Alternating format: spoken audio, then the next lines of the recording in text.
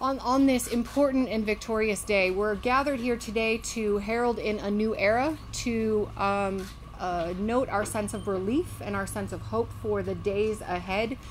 And the death of Osama bin Laden is news that we greeted with relief and with gratitude toward President Obama and our military forces overseas. And so I want to turn it over first to Dr. Maher Hathout, who is the co-founder and the senior advisor to the Muslim Public Affairs Council. Thank you everybody for coming here. As Edina correctly said, that this is a significant day. It is a day of relief.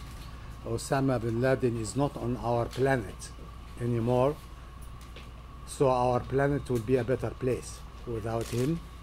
Now he is in the hands of God, who is the final judge, who will judge him the way he deserves.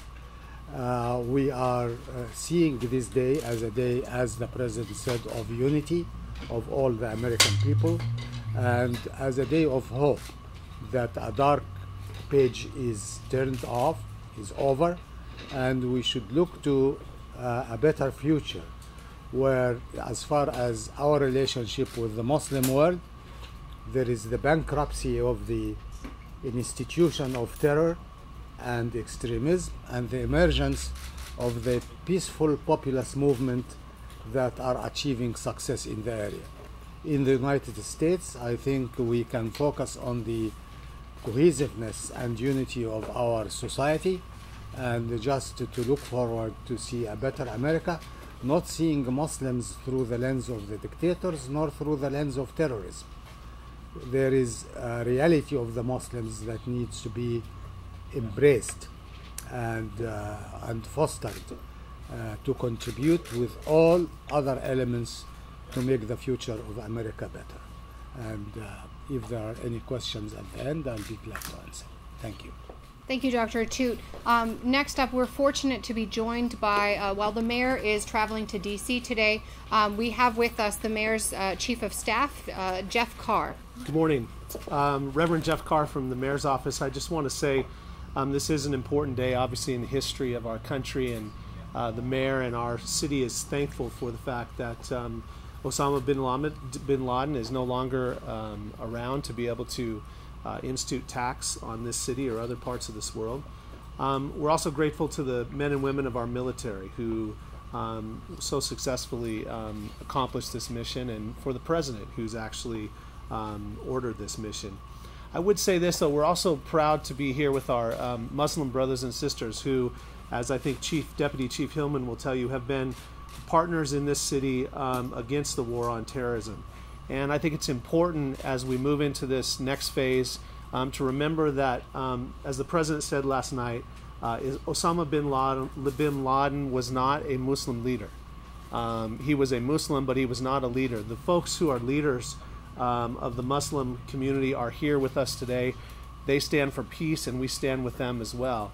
And I think it's important as we move forward in the days ahead. I think Deputy Chief Hillman will talk about the See Something, Say Something campaign. It's more important now than ever to be vigilant, as there might be those who would want to make a statement in support of Osama bin Laden by trying to terrorize our communities. We need to be extra vigilant here in Los Angeles, around the country. If you see something, if you see someone who looks suspicious, call law enforcement, let them know, say something so that they can check it out. And let's not stereotype people who look a certain way, who may happen to be Muslim and wear a particular style of dress. Let's remember that they are citizens of the United States of America. They are our friends, our community members, and again, we stand here today with them and thank them for what they contribute to our community. Thank you, Jeff. And next we have Deputy Chief Mike Downing from the Los Angeles Police Department. Thank you and good afternoon. This is really marks the closing of a dark era and the beginning of a new, fresh, hopeful era. We've always said that our strength, our real counterterrorism strength, came from our partnership with the Muslim communities, and especially the Muslim Public Affairs Council, who has been so vocal on the issue. They have been ones to denounce terrorism, to denounce violence, to denounce Osama bin Laden from the very beginning. and we very much appreciate that. We will continue this partnership because it brings real resiliency for our communities, and it's going to be the longer-term solution to this phenomena that we're seeing. The threat of terrorism is not going to be over, and it's not only from the violent extremists. So we need to continue our vigilance. And there are people within the United States that have violent tendencies based on ideology that we still need to deal with. And we are concerned that because of this death, it may give justification to act out. And that's why we need people to participate with us. We need Americans to step up to the plate and participate and embrace all the communities. And that's why we have iwatchla.org. You can call 877-A-THREAT to report any kind of suspicious activity. And today we have, there is no threat to the United States right now. However, we are on a bit of a heightened alert over the next several weeks or so. So you'll see extra patrols around places of worship, mass gatherings, hard and soft targets. But I do want to stress that our number one strength, our greatest strength and resiliency comes from our partnerships with the communities. And especially in this case, with the subject of Osama bin Laden and Al-Qaeda and Al-Qaeda affiliates, our strength comes from the relationship and partnerships that we have with the Muslim communities throughout this nation, especially here in Los Angeles, because I feel that we have a very good model and a very good relationship. Thank you. Thank you, Chief Downing. The reality is that 7 out of the last domestic terror plots have been foiled because of a tip from a Muslim. And 40% of all of the domestic terror plots since 9/11 have been foiled because of a tip from a Muslim. And that's a testament to the strength of the partnership between Muslim communities across the country and our partners in law enforcement from the federal to the local level. We're fortunate to be joined now, he slipped in the side door, Steve Gomez, who is the special agent in charge of the FBI LA field office. Good afternoon, everybody. Thank you for inviting me here today. From the FBI's perspective, the big concern is that the capture and elimination of Osama bin Laden has now potentially created a situation where there will be individuals that may want to react to this incident and may want to react to the U.S., either U.S. persons or U.S. interests here in the United States or globally. So what we are doing, we are working through our Joint Terrorism Task Force partners to gather and analyze intelligence on an expedited basis, and we are looking to determine whether there are any threats posed to us in our territory here in Los Angeles, the greater Los Angeles area. As Chief Downing mentioned, there is no specific threat to our territory as far as a threat that is Osama bin Laden related, and so we can feel comfort in that. However, given the nature of terrorism, we have to lean forward, we have to be proactive, and we have to make sure that we don't let anything happen. So besides working with our law enforcement counterparts, we are also working with the private sector, who are the key participants in our critical infrastructure in our territory.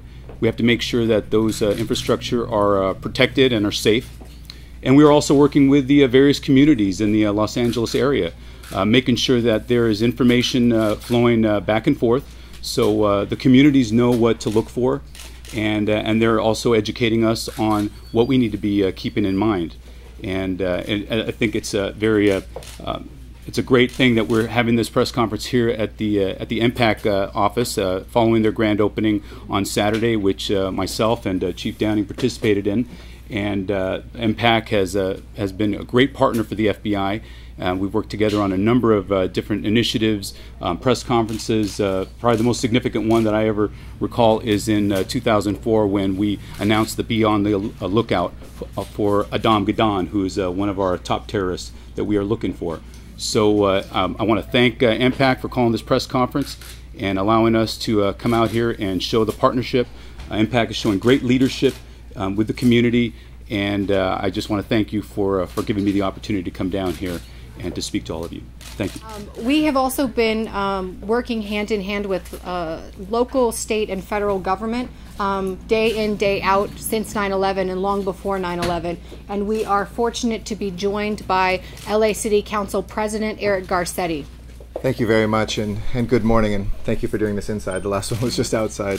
But we are so pleased to be here today, not only to celebrate the turning of a page and a modicum of justice, a measure of closure for families, and remembering how many Angelenos have lost their lives, not just on 9/11, but also in Afghanistan and wars across this world. But more than anything else today, we also want to make sure that Angelenos know this city is safe, that we do not, as was mentioned, have any threats related to the actions taken by our brave armed forces and intelligence communities yesterday. But we are asking for the public's assistance. But we were just asked at the last press conference, people are scared, people are afraid, people are worried that something is going to happen now that Osama bin Laden has been killed. We want to reassure folks today that this is a safe city. 7 out of the last 10 terrorist threats were thwarted by the participation of regular residents. We have patriots here in America, patriots that are Muslim, Jewish, Christian, agnostic, atheist, Hindu. We have a country of people who love America, and the best way to celebrate today is by not being afraid, by going to cheer for the Lakers, or even the Dodgers in these tough times, by going out with your family, being safe, but also what we have done for the last decade. Keep a careful eye out and let us know at 1-877-A-THREAT if you see suspicious activity. And I want to underscore that. People, by the way they look, are not suspicious, by the color of their skin, by the way they worship their God, by the religion that they practice. It is activities that we all know and can see, whether it's neighbors or in a workplace, somebody who is carrying something that looks a little off, people who are discussing something that sounds dangerous. Those are the activities we want people to report.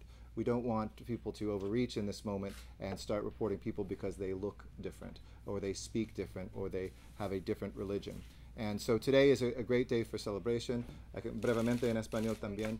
And now I want to switch gears and bring in a couple of our interfaith voices who we have done countless work with, particularly in the face of trying to promote religious unity, religious harmony, and religious cooperation here in the city of Los Angeles and across the country. We have first with us Rabbi Joshua Levine Grater with the Abrahamic Faiths Peacemaking Initiative. Thank you.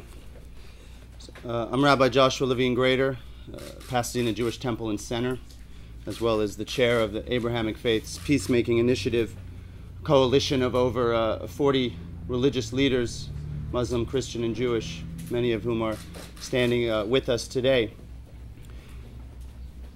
And in the Jewish community today, as you know, is Yom HaShoah, the Holocaust Memorial Day.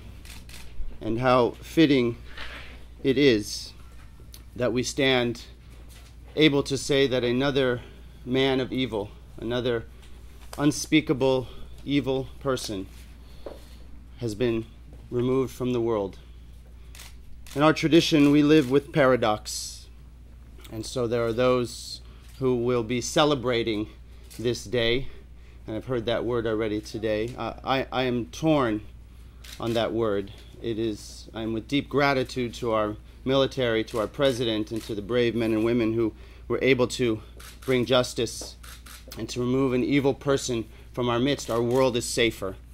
But in no way will I be dancing in the streets over this, because we have a lot more work to do.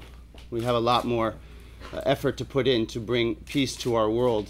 And our tradition speaks deeply of paradox, of not being celebratory when our enemies fall. It says it in the Proverbs, it says it in our traditions, it says it in our Bible, that while human nature perhaps is to seek revenge and to gloat, it is our religious tradition that calls us to raise ourselves up and to be in a more godlike place, to say that sometimes justice comes with the face of death, but that is not something that we are necessarily going to celebrate. And so I am proud to stand here with the Muslim community on this day, and to say that these are the voices of peace and of moderation, and that Osama bin Laden never was and never should be the voice of Islam, and that I'm happy, I do celebrate that hopefully we can now have new voices, and the voices of the men and women I know who work for MPAC and around the country and around the world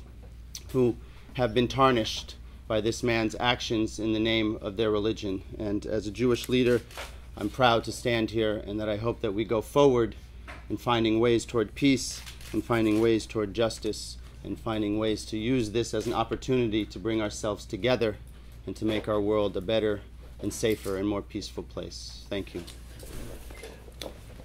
Good morning. Thank you all for being here. I just want to add to the message of what's been shared. I understand human emotion, particularly in this country at this moment, but I want to reach out and say that there ought to be a way in which we celebrate in a more subdued jubilation. All of our religious traditions do not celebrate the death of anyone, as difficult as that is to hear. In my own private, quiet jubilation, it's about our brothers and sisters in the Muslim community. A good part of my career, and long before 9/11, I have worked with my brothers and sisters, and there's not a day that's passed since 9/11 that I haven't heard from my own community, from every community, where have the Muslims been? Where are their voices? When oftentimes, all the time since 9/11, they've not been broadcast. Today, the Muslim voice is heard throughout the world, and no one can say anymore, where are the Muslim voices? Where are they? Where do they stand? If I have this quiet jubilation about the demise of Osama bin Laden, is that our brothers and sisters can finally be heard, that they are part and parcel of this great nation, and they have a message about peace and how we're to get along.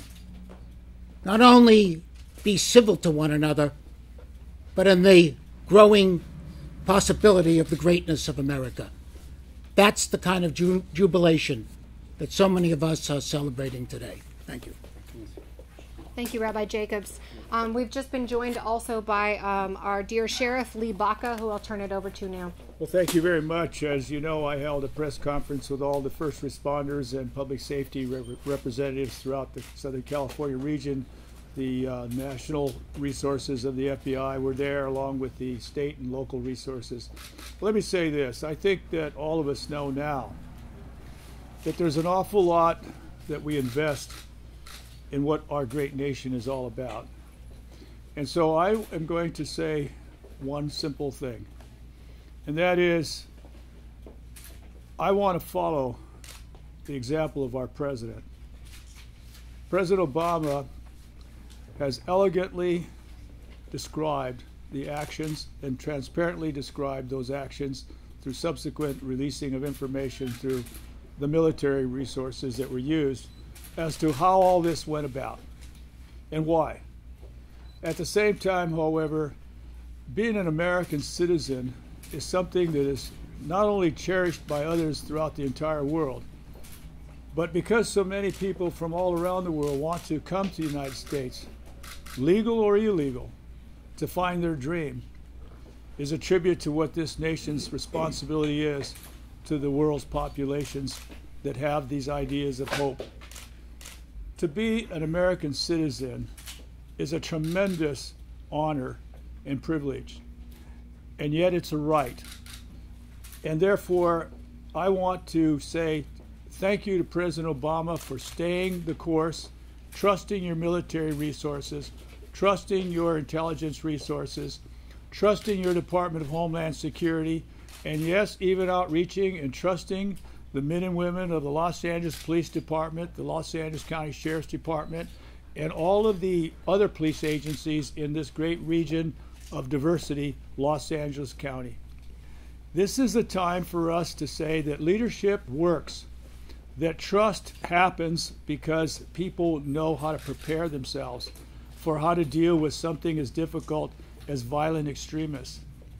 But much more work has to be done, and it's a real privilege for us to be here at the Muslim Public Affairs Council's headquarters, where so many Muslim Americans throughout this region of America have stood up and said, we not only support this nation's safety plans, we are a part of this nation's safety plans, and we are going to continue to work closely with our own organization, the Muslim American Homeland Security Congress, and we are going to unify ourselves with our faiths, the Judaism, that Christianity, that Hinduism, Buddhism, and all the various forms of worship. We're all united in Los Angeles County to be the best Americans that we can be. Once again, job well done, President. Thank you, Sheriff. Our last but not least, who is the co-founder and president of the Muslim Public Affairs Council, and that is Salam Al-Mariyati. Thank you. After all has been said, there's not much to say. But I think the show of unity today really spells it out. I don't think we need to say anything. It's now, as the President said, we've achieved victory in the demise of bin Laden. It now ushers a new era of democracy and human rights in the Muslim world, where we say no to dictators and no to terrorists. We say no to both. And our embrace of people around the world who support human rights and democracy will be vital in ultimately winning the war against terrorism. And then our unity in America will be even more vital here in protecting our country and enriching our pluralism. So with the unity that we have demonstrated today, we thank law enforcement, we thank our government partners, we thank the Muslim community and our Jewish and Christian allies in demonstrating pluralism, demonstrating unity against all forms of extremism. Thank you.